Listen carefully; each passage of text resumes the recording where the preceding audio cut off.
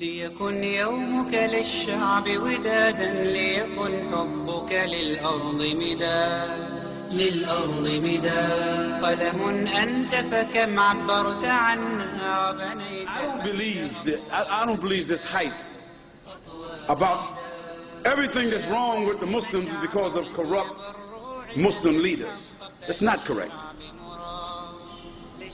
Because the leaders themselves are the leaders of weak, divided, and corrupt people.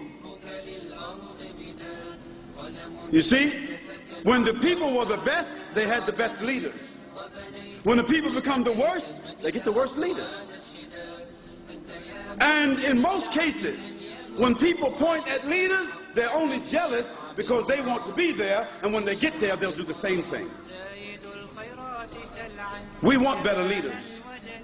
But I say to you brothers who have this talking, if you become better fathers, you become better neighbors, you become better co-workers, you become better colleagues, you become better people and examples for the Muslims as an individual, change your own behavior, and you'll find that your family will change.